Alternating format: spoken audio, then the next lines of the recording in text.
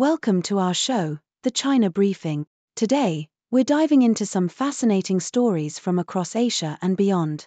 First up, Cambodia has begun constructing a massive $1.7 billion canal funded by China, aiming to connect Phnom Penh to the Gulf of Thailand, despite environmental concerns and potential diplomatic tensions with Vietnam. Next, Asian stock markets have bounced back after a dramatic downturn, with Japan's Nikkei 225 leading the charge, soaring 10% after its worst day since 1987. Lastly, Hong Kong's chief executive John Lee has announced that Southeast Asian nations are backing Hong Kong's bid to join the Regional Comprehensive Economic Partnership, RCEP, trade pact, which could be a significant boost for the region's economic integration. Please stay tuned for the full details. CNN.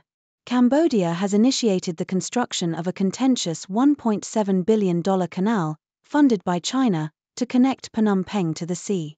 The Funan Techo Canal, stretching 180 kilometers, aims to reduce shipping costs and decrease reliance on Vietnamese ports.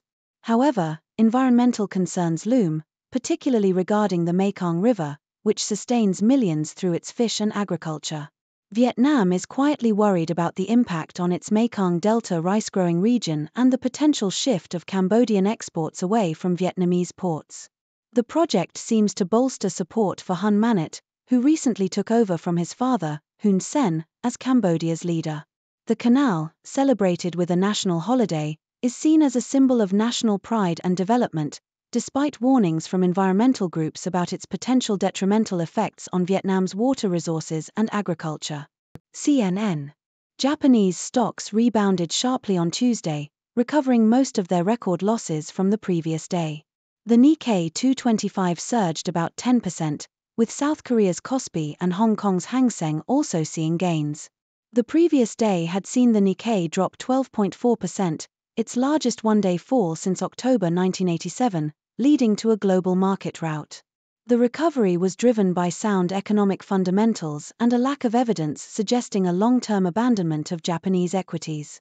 Notable gainers included Kikkoman Corporation, which rose 21% after a significant drop. The market turmoil was initially triggered by concerns about a U.S. recession and the rapid unwinding of yen carry trades, exacerbated by the Bank of Japan's recent hawkish monetary policy signals. New York Times.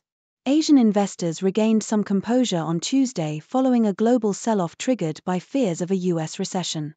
Japan's Nikkei 225 index rose 11% after a historic 12.4% plunge the previous day, the largest since the Black Monday crash of 1987. South Korean stocks also rebounded, recovering about 4% after significant losses. The sell-off began with concerns about the U.S. economy and a strengthening yen, which could hurt Japanese corporate profits. A U.S. jobs report showing a slowdown in hiring exacerbated fears, leading to a sharp decline in U.S. markets. The Federal Reserve is expected to cut rates later this year, while the Bank of Japan recently raised its key rate, causing the yen to strengthen and spooking investors. The yen weakened slightly on Tuesday, but analysts predict continued market volatility until there is more clarity on the U.S. economic outlook.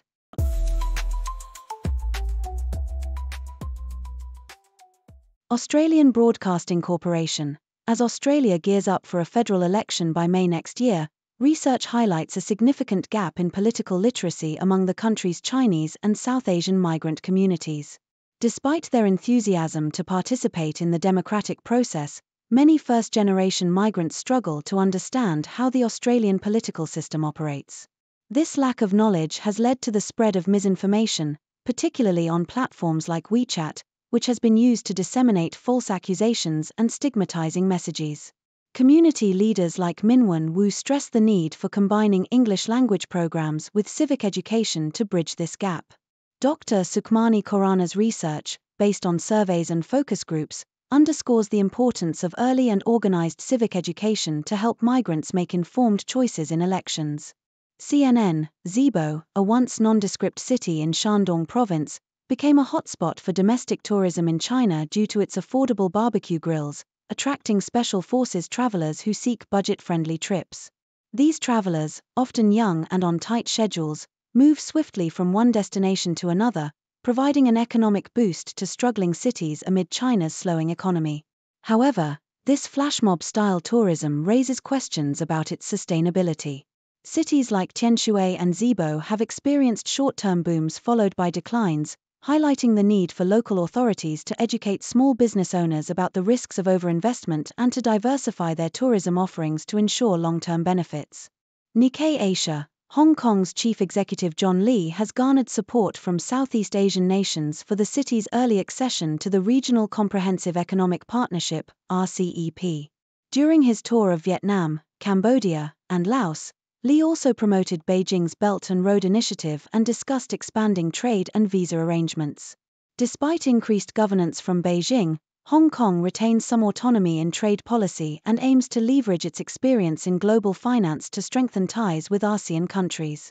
Lee's strategic outreach is part of a broader effort to restore Hong Kong's international image post-COVID and amid the imposition of a 2020 security law.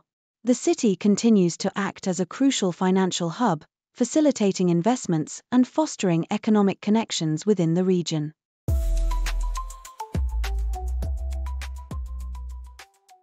Nikkei Asia, Japanese trading houses backed by Warren Buffett's Berkshire Hathaway reported mixed results for the April-June quarter, largely surpassing market expectations but maintaining their annual earnings forecasts amid global political and economic uncertainties. Itochu, Mitsui & Company, Mitsubishi Corporation, Sumitomo Corporation, and Marubeni, which operate across diverse sectors including commodities, real estate, and clothing, saw their share prices plunge significantly due to a sharp appreciation of the Japanese yen following a Bank of Japan interest rate hike. Despite this, the shares rebounded the next day as the Nikkei stock average gained about 10%. Itochu's net profit fell short of market expectations, while Mitsubishi and Mitsui reported gains from asset sales. Sumitomo and Marubeni showed mixed results, with Sumitomo's energy sector expected to drive future performance. The trading houses, sensitive to currency fluctuations, have set their fiscal year currency estimates and highlighted uncertainties such as U.S. political developments and China's economic slowdown. Guardian, a Tunisian court sentenced several potential presidential candidates to prison and barred them from running in the upcoming election, a move seen by critics as an attempt to eliminate serious competition against President Kais Saied. Among those sentenced were prominent politician Abdel Latif Mekki, activist Nizar Chari, Judge Murad Massoudi, and candidate Adel Doe, all charged with vote buying. Abi Musi, a key opposition figure, received a 2-year sentence for insulting the Election Commission. The opposition and human rights groups have accused the government of using arbitrary restrictions to ensure Said's re-election. Despite these sentences, Mekki's campaign manager declared their intention to submit his candidacy papers. President Said, who dissolved parliament in 2021 and now rules by decree, denied imposing any restrictions on rivals and described his candidacy as part of a war of liberation. However, opposition parties argue that the judiciary is being pressured to suppress Said's competitors, reminiscent of the pre-2011 dictatorship era. Thank you for tuning in. The content above showcases the latest briefing reports and analytical synopses, thoughtfully curated by the 6DO team. These insights stem from a wide array of reputable media outlets, think tanks, government sources, and specialized experts worldwide. We encourage you to explore these sources for a comprehensive perspective. Keep in mind that while the content may not always align with the official standpoint of 6DO Brief, it's not meant to be taken as absolute directives for decision-making. Comprising seasoned media professionals, learned scholars, and accomplished scientists, the 6DO team embodies a trailblazing, fully independent media entity. To customize 6DO Brief to meet your professional needs, you have the option to subscribe to a diverse array of briefings on our website, 6dobrief.com. Regardless of your location, you can conveniently receive 6DO Brief via email. Got a book so big and bright, open it and take a flight. Learn about the stars and sea, everything is here for me. Flip the pages one by one, knowledge under the sun. From dinosaurs to galaxies, a world of endless mysteries.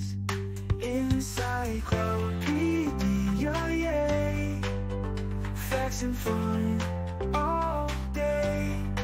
From A to Z, let's see. Curious minds run free. Jump into the pages deep. Secrets that you want to keep. Time will fly and you will find magic lies in every line. Animals and history. Science full of mystery. Gotta read and gotta know. Watch our minds all start to grow. Encyclopedia, yay. Facts and fun all day. From A to Z, let's see. Curious minds run free, yeah.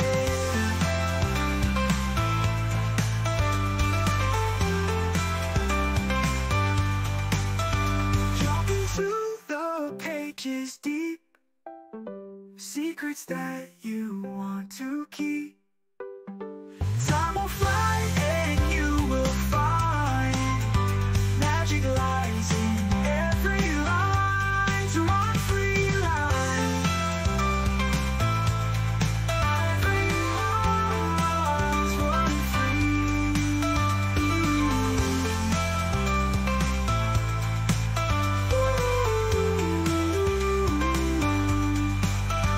Animals and history. Science full of mystery.